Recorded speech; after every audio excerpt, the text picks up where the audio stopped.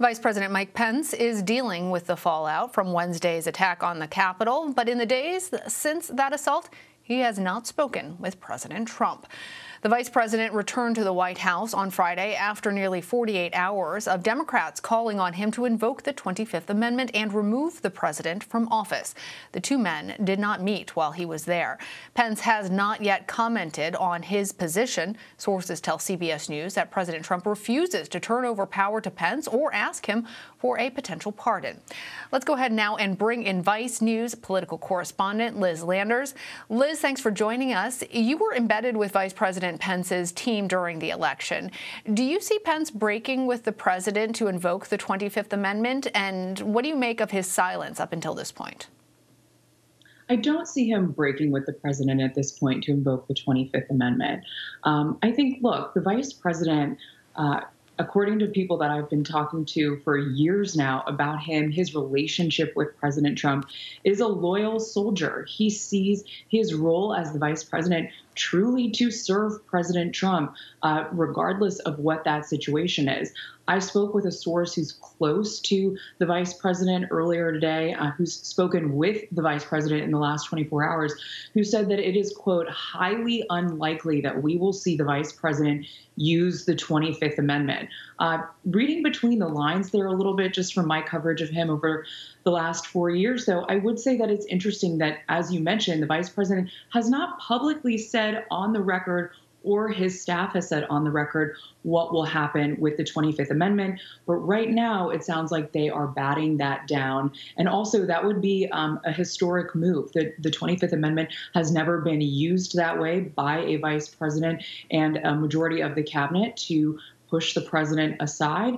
So I don't think we should expect to see Mike Pence create history by using it. Well, Liz, as you said, Vice President Pence considers himself a loyal soldier. He has been one of President Trump's most loyal supporters. But where does that loyalty lie? When it came into conflict, what he thought was right based off of his constitutionally mandated duties in terms of certifying the election results, and what the president was asking of him, when the two diverged, he chose to do what he thought was his constitutionally obligated duty. So I'm wondering if you can shed any more insight into the vice president's thinking, as many people feel like now those two have come into stark contrast, and what do you expect from him in these final days in office?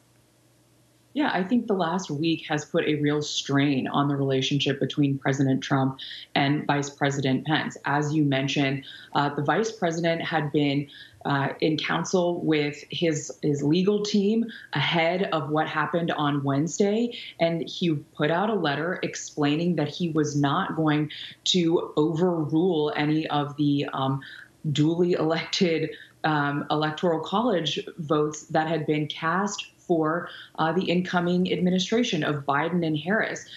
Pence said, look, that is not my constitutional role to find another slate of electors.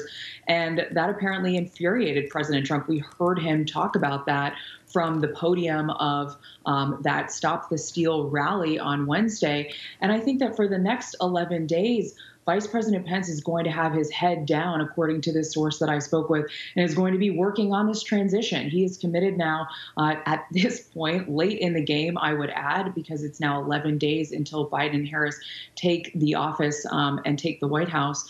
But Pence is in communication with the COVID task force that he heads up to make sure that the vaccine distribution channels and lines are all open so that the Biden team knows what's going on. He apparently, his national security team is in touch with Harris's national security team as well to make sure that that is a smooth transition too.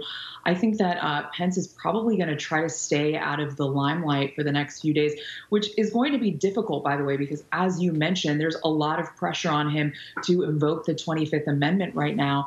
And if that doesn't happen, which I would be surprised if he did use the 25th Amendment, we know that House Democrats have said that they're going to go ahead and move forward with impeachment. So there's a lot of pressure on Mike Pence right now, and he is sort of hanging back in the wings.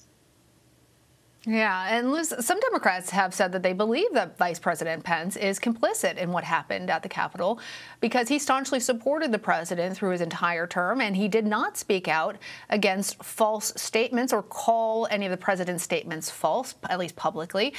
How does the vice president navigate this sort of criticism, and what does this mean for his future in politics? I think it's a great question because I think that, look, as soon as President Trump lost the election in November, there was talk about who would run again in 2024. Obviously, Trump and Pence's names have come up in that conversation. But I think that from what I'm hearing from sources who are close to him, I think we should expect the vice president to sort of lay low in the next few months as the Biden administration comes in. And then, once there are policies that the Biden and Harris administration are putting out there, I think that you might start seeing the vice president come out and speak about policy. But it sounds like he probably will not be super engaged in politics right now, because as we've seen, the Republican Party is experiencing a real splinter and a lot of infighting right now among Republicans, some who are calling for the president now to be removed from office. So obviously Mike Pence is not doing that himself, but he, I think, is trying to distance himself as much as possible as he can. When you're right, he was up there sort of cheering in the background, not as vocally as President Trump was, but not speaking out against these claims of a fraudulent election.